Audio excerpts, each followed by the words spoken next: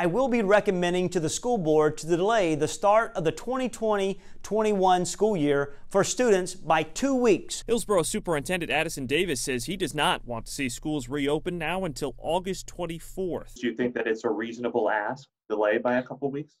I think it's a reasonable ask. I mean, there are a lot of things to weigh out. The district is now partnering with Tampa General Hospital and USF Health to review its reopening plans. Every minute our plans are fluid. We have to be flexible and we have to be able to create innovative educational models to serve our children. And there are several models, including back to school as normal, but with health changes, a hybrid rotation blending in-classroom and e-learning, and a totally virtual option for families who would prefer that. Listen to teachers. But as COVID cases climb, calls continue to completely scrap an in-person start to the school year. Teachers protested Wednesday outside the State Education Commission meeting at Strawberry Crest High School in Dover. Students are going to get sick.